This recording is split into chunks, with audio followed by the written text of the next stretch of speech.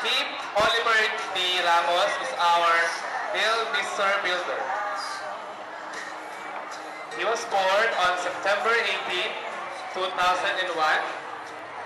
He is 10 years old and a grade 4 student. His parents are Norberto Ramos and Olympia Ramos. His barong is a Fuchsia Piña Husi with ethnic hand paint design. Designed by Mr. Allan A. Neameyer. Once again, our Little Mr. Builder, Kim Oliver D. Ramos.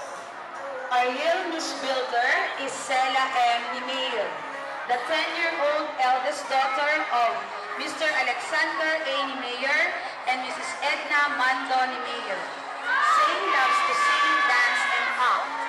She is the Vice President of Grade 4 Pineapple, a consistent honor student.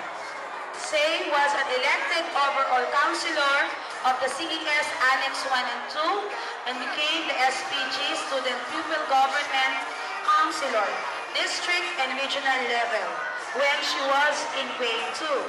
She was also the District and Congressional level champion of Readathon in 2009.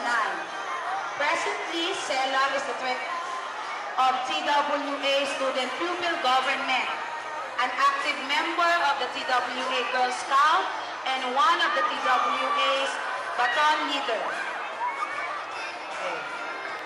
Xela is wearing a Fuchsia pink princess cut ball gown. It was inspired from her favorite toy, Barbie doll. The fabric used were Fuchsia pink taffeta and black organza. The gown has a crisscross tie for its perfect fit. Black Italian silk were used for its big ribbon at the back.